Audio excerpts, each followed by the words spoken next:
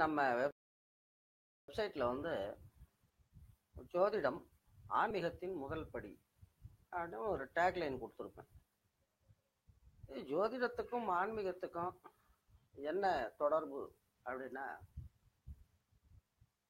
ஒவ்வொரு ஜாதகனும்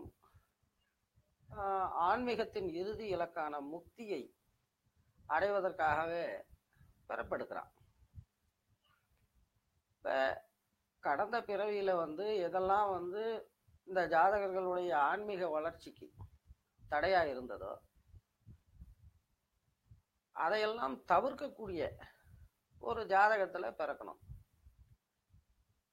அதுக்காக கடந்த பிறவியின் போது அந்த உடலை விட்டு உயிர் பிரிந்த பிறகு அந்த காலகட்டத்தில் ஒரு அது என்ன சொல்கிறது, அதை இண்டென்ட் போட்டு வச்சுக்கிட்டு, அதாவது கடந்த பிறவியில் மனைவி ரொம்ப அன்பாக இருந்தாங்க. அந்த அன்பின் காரணமாகவே நான் இந்த கடவுளை மறந்துட்டேன். அதனால் இந்த ஜென்மத்தில் வரக்கூடிய மனைவி என்னை பயங்கரமாக டார்ச்சர் பண்ணணும், நான் கடவுளையே நினைக்கணும் அப்படின்னு அந்த ஆத்மா முடிவு பண்ணுது. முடிவு பண்ணிட்டு அதுக்கு உண்டான கிரகஸ்திதி வர்ற வரைக்கும் வெயிட் பண்ணுது. அதுக்கு சில 1000 வருடங்கள் கூட ஆகலாம். அப்படி இந்த ஜாதகம் அப்படிங்கிறதே என்னன்னா, ஜாதகங்கிறதே நம்முடைய தயாரிப்பு. நாம தான் முடிவு பண்றோம் எந்த ஜாதகத்துல பிறக்கணும் அப்படின்னு. ஆனா அப்போ நம்முடைய நோக்கம் என்பது முக்தி. இப்போ நான் எப்போ அந்த உயிர் ஒரு உடலில் சிறைப்படுகிறதோ அங்கே என்ன ஆகுதுன்னா நம்முடைய லட்சியங்கள் புதிதாக விதைக்கப்படுது. பெற்றோர்கள், ஆசிரியர்கள், இந்த மாதிரி இந்த என்விரான்மெண்ட் இவங்க எதையோ எந்த குப்பையெல்லாம் நம்ம மூளைக்குள்ள திணிச்சிடுறாங்க. இங்க இந்த ஜோதிடம் அப்படிங்கிறதே என்னடான்னா, ஆன்மீகம் அப்படிங்கிறது ஒரு கடல் வச்சுக்குவோம். ஜோதிடம்ங்கிறது எப்படின்னா, இந்த கடற்கரையில் நமக்கு கிடைக்கக்கூடிய இந்த சிப்பி, சங்கு, இந்த கருமம். இப்போ எல்லாருமே இங்கே நின்றுடுறாங்க. இங்கே நின்றுட்டு இப்போ இதில் வேற புலம்பல் வேற. எங்கள் அப்பன் கோவம் ஒருத்த நேரம் சரியில்லையம்மா. இது கேட்கறதுக்கு நமக்கு ரொம்ப கடுப்பாக இருக்கும். ஆனால் அவன் எந்த அளவுக்கு கடுப்பாகி இருந்தா இந்த பேச்சு வரும். ஆனா முட்டாளே, உங்க அப்பா எந்த நேரத்துல கோமனை அவுக்கணும்னு முடிவு பண்ணது நீ. எந்த மாதிரி ஜாதகத்துல பிறக்கணும்னு முடிவு பண்ணது நீ. அந்த கிரகஸ்திதிக்காக பல 100 வருடங்கள், பல 1000 வருடங்கள் வெயிட் பண்ணது நீ. இங்க ஒரு மேட்டரை எல்லாருமே மறந்துடுறாங்க. என்னடான்னா, இந்த உலகத்துக்கு எல்லாருமே வெறும் கையோட தான் வரும். போகும்போதும் வெறும் கையோட தான் போக போறோம். அலெக்சாண்டர் உலகை வெல்ல புறப்பட்டவன். அவன் ஒரு பாயிண்ட சொல்றான். என்னுடைய சவப்பெட்டிக்கு ஒரு ஓட்டையை போட்டு என்னுடைய கை மேலே இருக்கும்படியாக என்னை கொண்டுட்டு போங்கடாங்கிறார். அதாவது அலெக்சாண்டர் போகும்போது எதையும் கொண்டுட்டு போகல. இப்போ நாம லேட்டஸ்டா பார்க்கணும்னா இந்த ஆயா மேட்ரு. ஆயாவை 75 நாள் வச்சிருந்தாங்க. வச்சிருந்து கொண்டுட்டு போய் குழியில இறக்குறாங்க. என்ன மிஞ்சி போனா இந்த சந்தன பெட்டி அது ஏதாச்சும் கொஞ்சம் காஸ்ட்லியா இருக்கலாம்னு நினைக்கிறேன். இல்லை, எனக்கு ஒரு சந்தேகம் என்னடான்னா, அது பல்லு கூட 1-2 காணும்.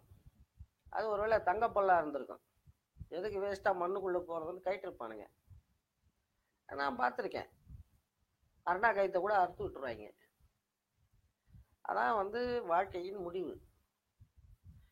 நாம வந்து இங்கே பிறக்க இங்க வந்து நாம பிறந்ததே வந்து எதுக்குன்னா கர்மங்கள் எல்லாம் தொலைக்கிறதுக்கு தான். இவங்க வந்து இந்த நம்ம வேத விற்பனர்கள் என்னமோ சொல்லுவாங்க, பரிகாரம், என்னது ஹோமம் பண்றோம், யாகம் பண்றோம், வெங்காயத்தை பண்றோம்னு. இப்போ நம்ம எஸ்வி சேகர் அண்ணன் கூட எதுவும் சொல்லியிருந்தாரு, என்னது பாவத்துக்கு பரிகாரம் உண்டு, சாபத்துக்கு பரிகாரம் இல்லை, அது எதுன்னு. இவங்க வந்து எல்லாத்துக்குமே பரிகாரம் பண்றாங்க. இவங்க எல்லாத்துக்குமே பரிகாரம் பண்றாங்க. அப்ப அந்த பாவம் சாபம்லாம் எங்க போகும்? வாளுக்கு தான் போகும். அதனாலதான் இப்ப இப்படி சொதப்பிட்டு கிடக்காங்க. சோடா பாட்டில் அடிக்க தெரியும், கல்லெறிய தெரியும்.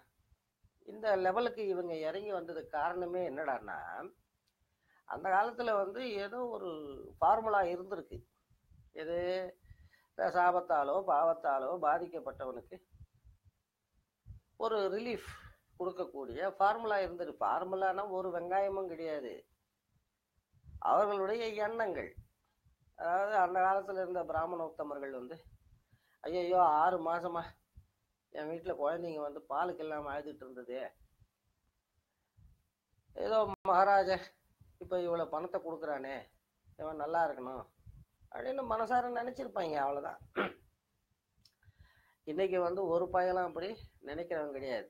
சிக்கிட்டாண்டான்னு வச்சு செய்துடுறாங்க, அவ்வளவுதான்.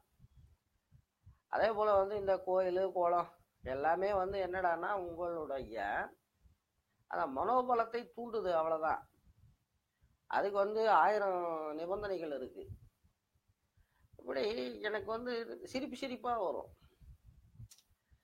என்னது பாவம் கண்ணதாசனா யார் ஏதுன்னு தெரியல, அந்த காலத்திலேயே வந்து ஓஹோஹோஹோ மனிதர்களே போவது எங்கே சொல்லுங்கள்லாம் எழுதியிருக்காங்க.